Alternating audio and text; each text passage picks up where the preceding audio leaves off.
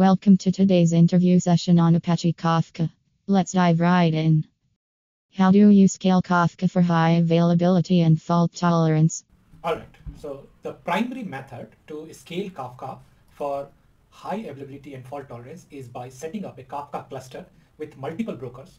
This ensures that even if a broker fails, the others can continue serving client requests. Additionally, using replication of topics across multiple brokers ensure data durability and high availability.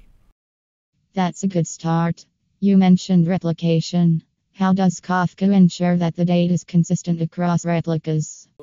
Kafka uses a leader-follower model for replicas.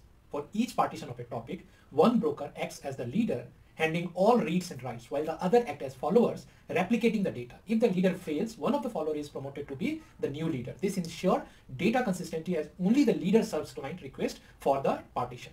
Great. Can you explain the significance of the X and min and sync replicas configurations in this context? Certainly.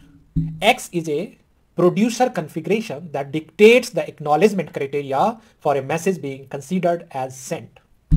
An X value of 0 means the producer does not wait for acknowledgement. Okay. 1, if the value is 1, means it waits for the leader's acknowledgement.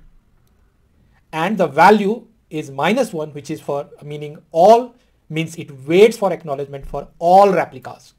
So this considered to be Nicely explained. So, with multiple brokers in place, how does Kafka manage and balance the distribution of data? Yes, let me explain you. Kafka uses a concept called partition for topics.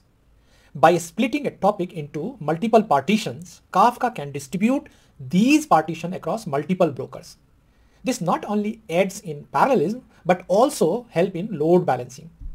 When new brokers are added to a cluster, Kafka can be reconfigured to move some partition to the new broker using tools like the Kafka reassign partition.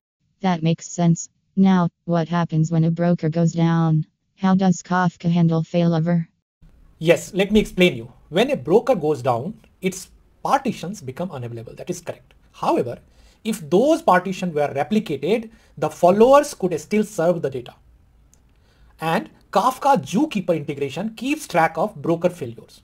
So, in the event of a leader broker failure, if it is a leader and failed, Zookeeper initiate a leader election among the follower replicas and a new leader is chosen, ensuring that the data remains. Last question for today. As we discuss scaling and availability, how do you monitor the health and performance of a Kafka cluster?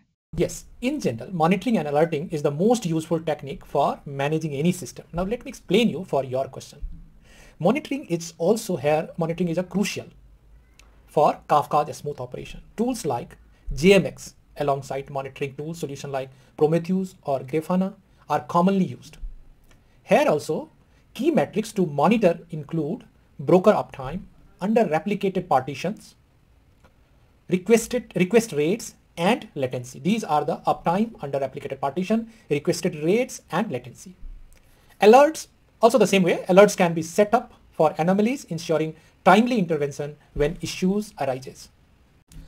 Thank you. Thank you for completing this video. And I hope that you definitely have learned something which will help you in your system design interview. Hope to see you in next video with new concept and skills needed for the system design interview. By then, keep learning, keep improving, and keep sharing your knowledge, because even if it helps one person, it will be worth sharing with mankind.